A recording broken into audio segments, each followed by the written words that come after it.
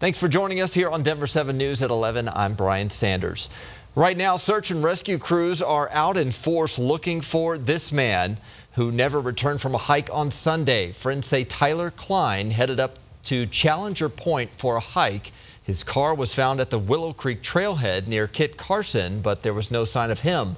Right now, crews from Saguache and Chaffee counties are searching the areas near both Kit Carson and Challenger.